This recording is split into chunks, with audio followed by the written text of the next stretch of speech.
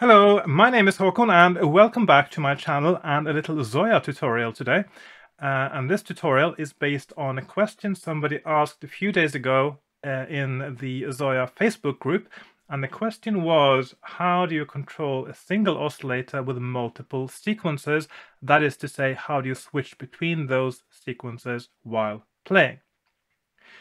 And the really basic way to do that is to take the outputs from the sequences, put them into a switch, send the output of that switch to the oscillator, and then have some means of changing which of the inputs is sent to the output on that switch. That's the basic way of doing it. And that works, but what happens then is that whenever you switch between the sequences, the change is immediate, which means that the new pitch from the new sequencer will change the pitch that might be actually playing that very moment on the oscillator. I will demonstrate that in a moment. First of all, I'm just going to show you what I've got here now. So I've got 3 5-step sequences. I could have done more steps, but I just like that for the space. And also I quite like the concept of a 5-step sequencer generally. And they all 3 are gated with the same square wave LFO. So this is connected here to all 3 gates of these sequencers. The outputs of the 3 sequences go into an in switch, and just for those who may not be familiar with the Zoia, an in switch, what that does is it has a number of input channels, it has a channel selector and an output, and only one of the input channels will be sent to the output, and that channel is based on the value of the channel selector. I'm going to say more about that later when we do some more patching. And then I have 3 radio buttons here, and I'm not going to show you in this tutorial how to patch up radio buttons, but it's a very useful, I think, interface algorithm to use on the Zoia. I use them all the time, and I have made a few tutorials in the past about how to create radio buttons, so I'm going to link to one of those up here. For those unfamiliar with the term radio button, it means that you have a set of buttons, in this case 3, and only one of the whole set can be switched on at any one point of time, which means that when I switch on the second button here, the first one that was on is now switched off, and the third one, now that goes off as well. So, and these buttons are patched up to control which of these 3 sequences are passed through to the oscillator, and so it controls the channel selector on the switch. I'm not going to say more about that right now, but I will say more about it a bit later. And then we have, let's see, the oscillator here. There's also down here, there's a sample and hold, which is used to control the connection between these radio buttons and the switch. I'll say more about that later as well. I'll just play it for you first, what this sounds like.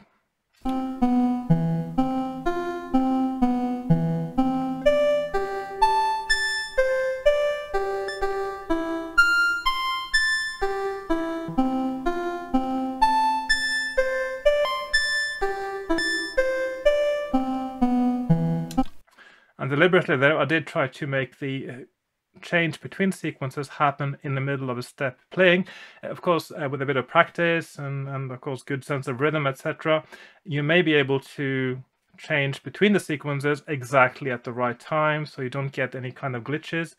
But I think generally as well, when you work with sequences, it's very useful to have an algorithm that means that the change of pitch of a sequencer, or in this case of a change between sequences, only happens once per step. Now the value that is sent out from the sequencers is constant until it changes. What you can do, which I think is very useful, is to let a sample and hold module control the output from one or several sequences, so that the change from one step to the next can only happen once per step.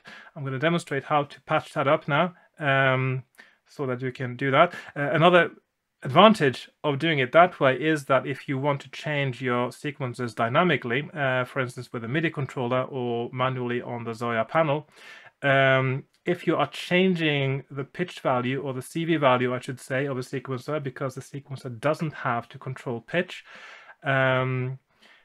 while the step is playing, then of course that change will be patched through to whatever that sequencer is controlling.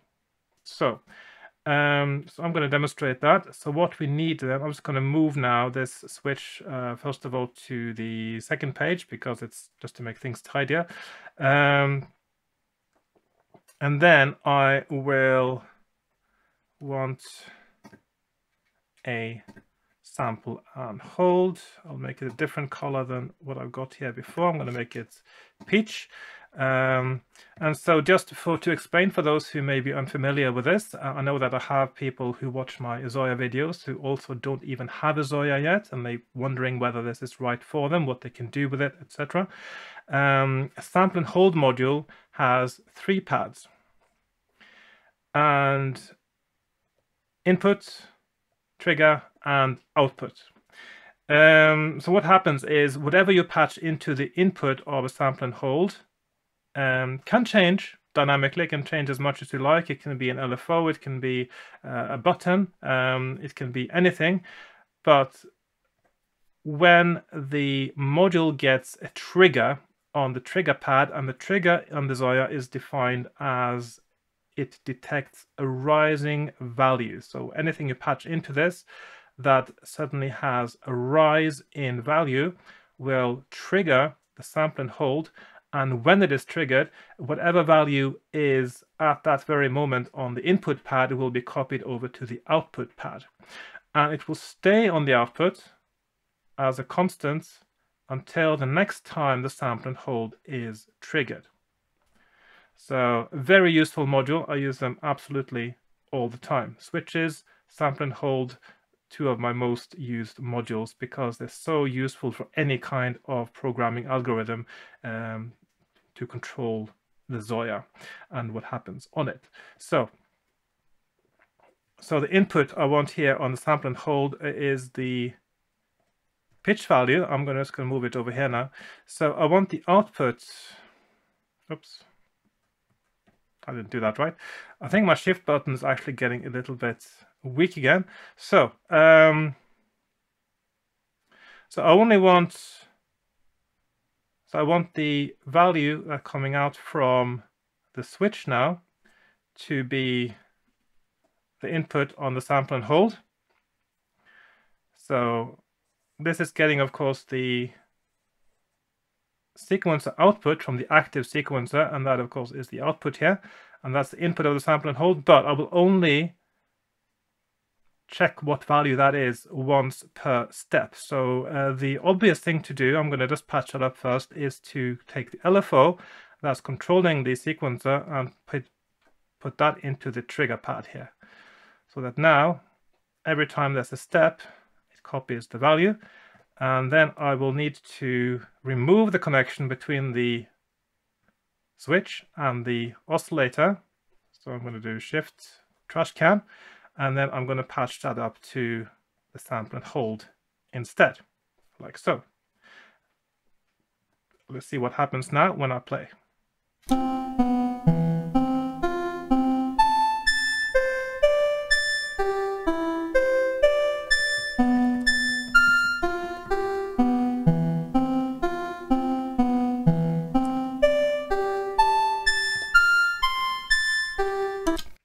And as you can see now, there are no glitches, because the change in pitch only happens once per step, and that is what happens just before the note is being played.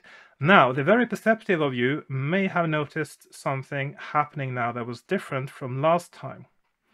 And that is that when the first step lights up, the note value that is being played is actually the one from the last step of the sequencer. You probably missed it, but that is the case.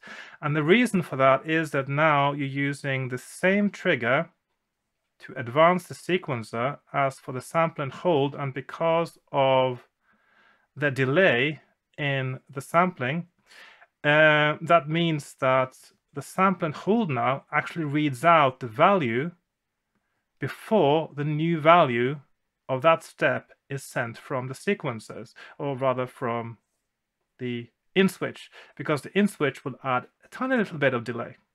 So the way we compensate for that, I mean, it's not crucial to the workings of the patch, but if you want this to line up with what's being played, and that's going to be more relevant for the next step I'm going to show you, then you need to delay the triggering of this sample and hold.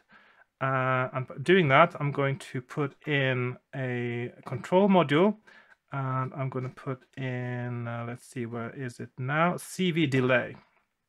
Okay. So instead of patching the LFO into the sample and hold directly, the trigger of the sample and hold directly, I'm going to remove that.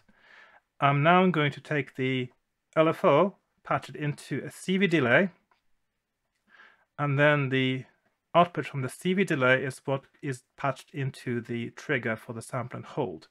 And then I'm going to leave it now at 1.33 milliseconds. That is the lowest delay you can have, and see if you can notice the difference.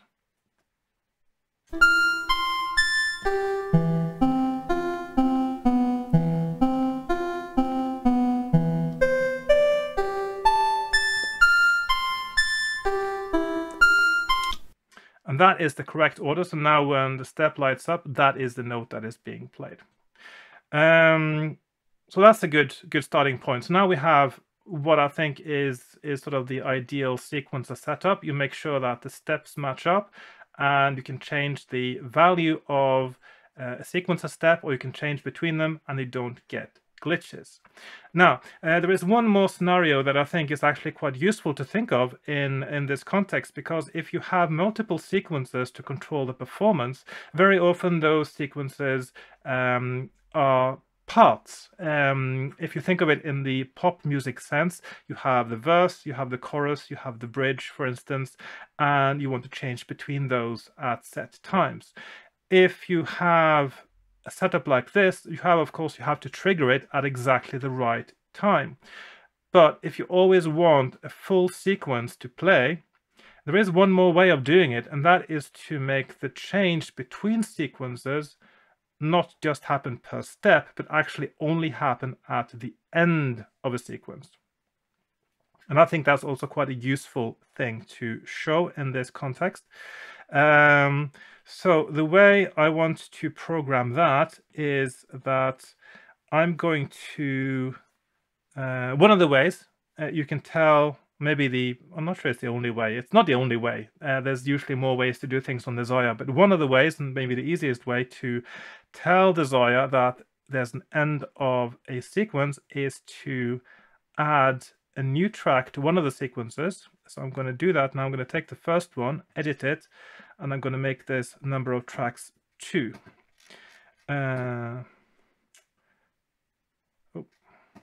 Yeah, so now I get an extra track. Oh, by the way, while I'm talking about the number of tracks, if you have a setup like this with 3 sequences in parallel, or 4 sequences, or 5, or however many you have, it is possible, of course, to have those 3 or more sequences be different tracks on a single sequencer module.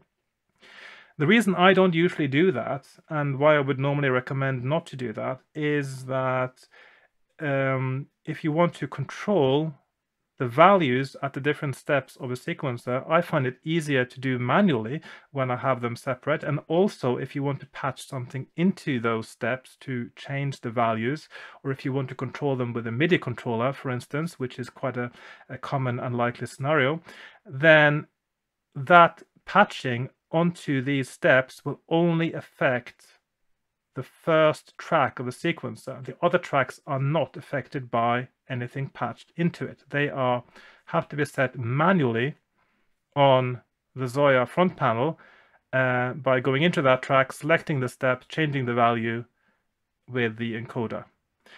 Which is very inconvenient as the performance, if you have to change them during a performance. If they are meant to be fixed for a specific performance or a song, then that's fine, because then you won't accidentally change them. But generally, having sequences as separate modules, I find it visually quite appealing. It's easier to edit manually as well, and also you can change them dynamically by patching something into them. So that's what I usually prefer. In this case, the second track of this sequencer is fine because it is going to be just a permanent single thing that is going to be on this track.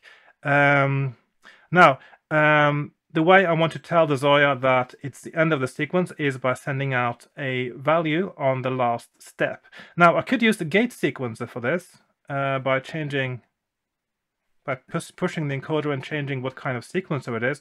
But I don't like the way that the Zoia behaves when you have a gate sequencer, because when you push these, it switches the gate on and off, but sometimes it's a bit tricky to see what's on and what's off, and if you want to just select something, then it actually changes the value. So I usually prefer to set my gate sequencers also to CV, and then I just set that value to max. Now, normally, of course, if I have an actual gate sequence that is meant to work as a gate, I wouldn't control it from the Zoia panel. I would usually use my MIDI controller. If you want to have a live gate sequence where you change the gates, then of course it might make sense to have it set as a gate sequencer, so you can just push the panel. Normally I would actually use some kind of interface for that as well, but yeah, there are many ways of doing this. This is how I prefer it because it is more foolproof. It's not so easy to actually mess up and accidentally switch the step off, etc. So now, every time it gets to the end of sequence here, this thing will light up like so. Okay, so how do we make the Zoia only change the pitch value that is sent to the oscillator at the end of, how do it actually gets a step? Of course, it gets a pitch value every step, but how does it only change between the different sequences at the end of a sequence? Okay, so this is where we have to do some more patching. So at the moment, we have these three inputs, of course, are the pitch inputs for the different sequences, and this is now sent to this sample and hold. But what if a change between sequences, and that's to control this switch on the in switch, or the channel selector on the in switch, I should say, is what we now want to control only once per sequence. Everything else we want to control per step. So what is controlling this right now is the question. And of course we see this is the sample and hold that is currently connected to these radio buttons. So I'll just move that to the second page as well so we can see what we're doing here.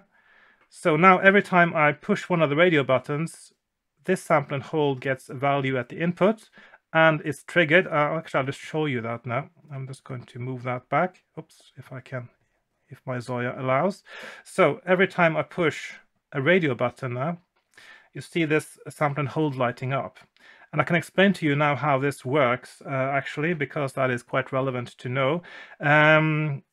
Just to go back to the in switch for a moment, the way a switch works, the way the channel selector of a switch works, is it divides 1 by the number of channels to determine which CV values select which channel. The CV range of the Zoia is, well, it is from -1 to 1, but in most cases it's from 0 to 1 for most modules.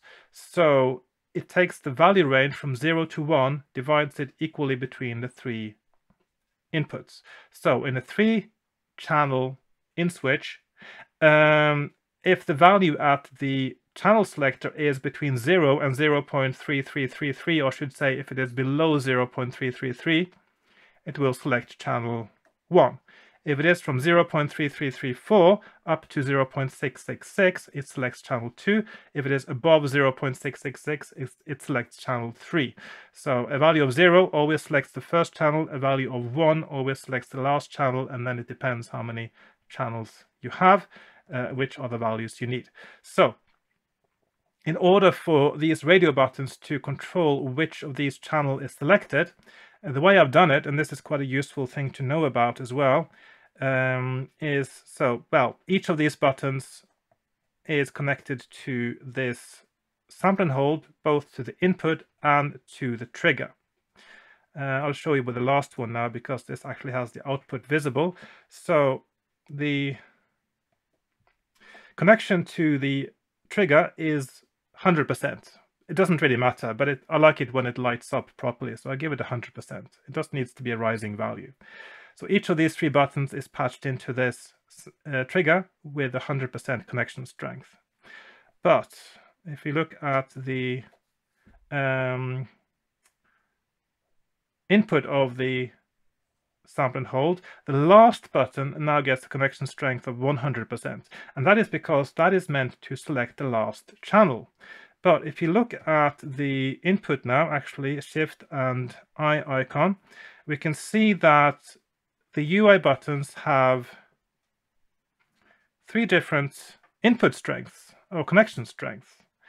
The first button has a connection strength of 33.1, and the second one has a connection strength of 66.1.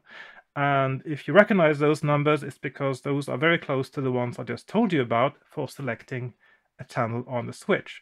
When I push the first button, it sends out a value of 1, but the connection strength is 33.1%, which means that value becomes 0.331 in the sample and hold, and that's the value that is sent out from this sample and hold to the channel selector, and channel 1 is selected. It could have been 0, but I like to use the value that is closest to the upper part of the range so that it lights up more. I don't like it to be completely dark, then you can't see what's happening, because the light intensity on the Zoia gives you visual feedback. And the same for channel 2 selected when you push button 2. So that's part of how the radio buttons work and how the channel selector works on the in switch. Right, where was I? So yes, I want to now I want this switch between the channels to only happen once every sequence. So I need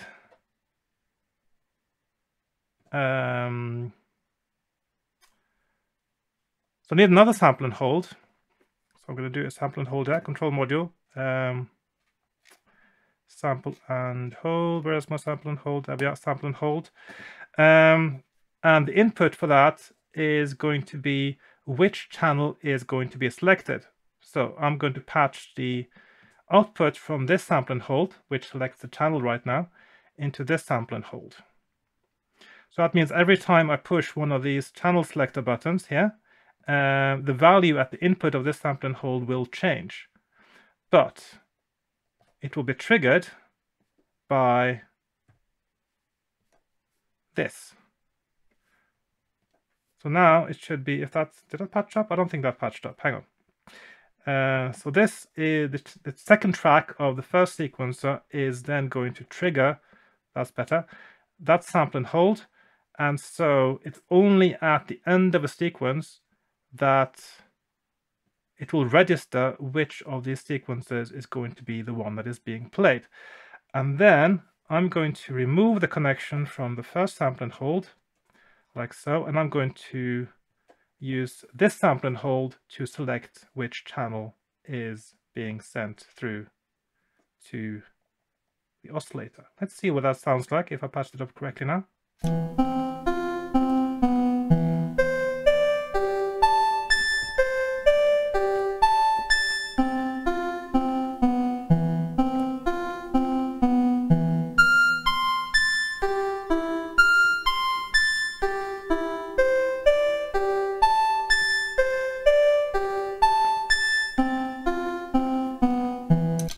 as you can see there, actually I was overdoing it a little bit as well by pushing quite early in the sequence.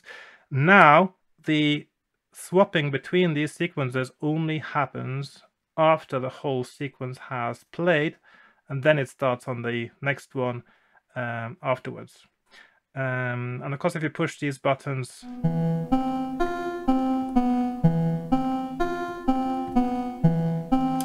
back to where they were, for instance, nothing happens. So if you accidentally push the wrong one, you can quickly correct it as well. There's a little caveat, of course, with this one is that, of course, the changing of the sequence happens exactly when this one lights up, which means that you need to swap the sequences before the last step of the sequence is played.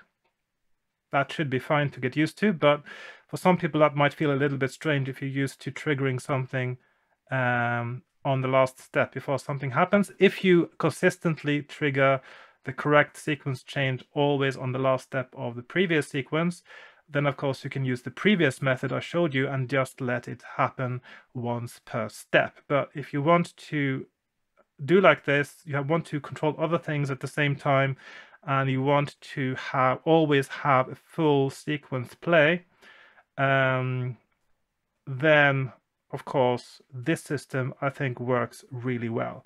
So those are 3 different ways, I guess you could say, of controlling how you swap between sequences while playing.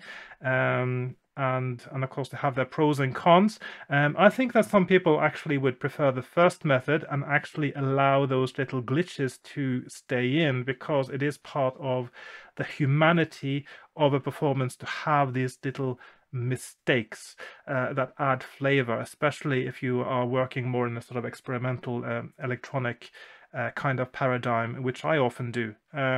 But if you want a sort of tidy, neat performance that is perfectly structured and timed, then the last system of doing it, where it only changes at the end of a sequence, might be the way to go.